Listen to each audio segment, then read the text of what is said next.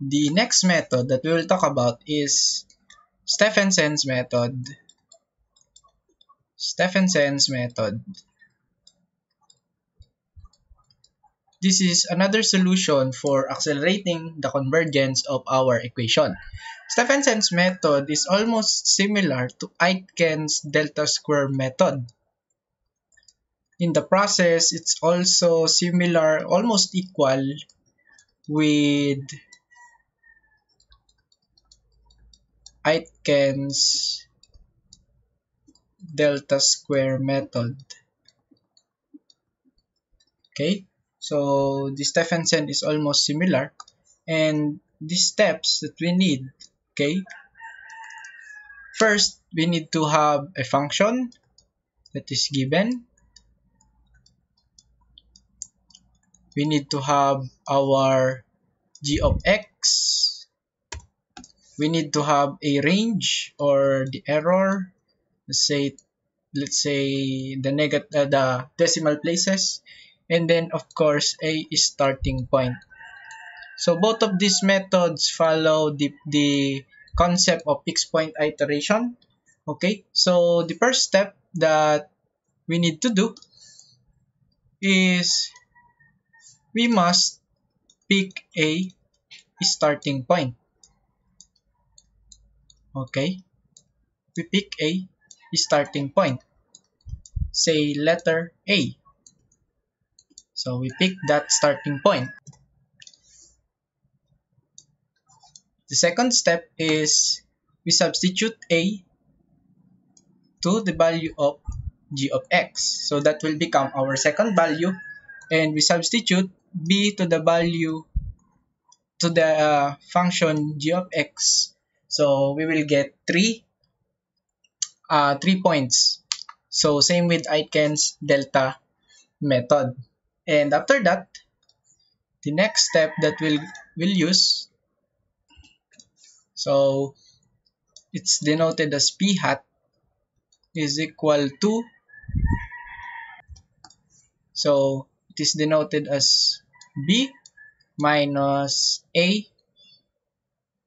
no, not b, so this is a minus b minus a squared all over c minus 2b plus a.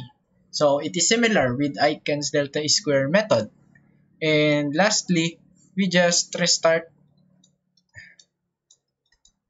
Okay, we restart the steps until such time that f, oh no, not f, oh yes, that's f. At pag sinubstitute natin yung p hat doon sa ating original equation, siya ngayon ay almost less than the error. Okay, so if we are given an example of equation, say x squared minus x minus 1 is equal to 0. Therefore, we know that our g of x here, or let's say we solve for the equation. So we have f of x, that is x squared minus x minus 1. So on our previous discussion, we said that g of x is 1 plus 1 over x. And it's given here that we should round this to the nearest 6 decimal places. And let's set our starting point to 2. So using Steffensen's method, we have a as 2, b is just g of a. Okay, so that is 1.5, and c, which is equal to g of b, will give us 1.6666. And if we'll compute for the value of p hat, that is just 2 minus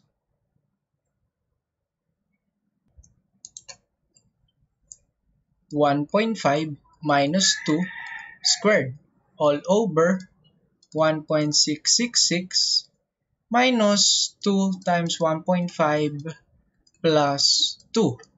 And we get p hat as 1.625. And then according to our steps, we just restart the steps until f of p hat is equal to the error. So we set this as the new value of a. Okay, this is the new value of a. So we say that a now is 1.625. Now b will be g of a, and that is equal to, that's equal to 1.61538461.5, and c, which is equal to g of b. Okay, so we get the answer 1.619047.619, and we just repeat this until, so after repeating the steps,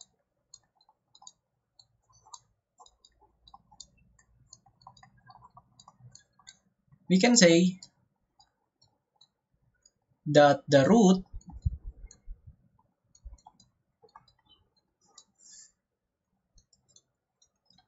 of the equation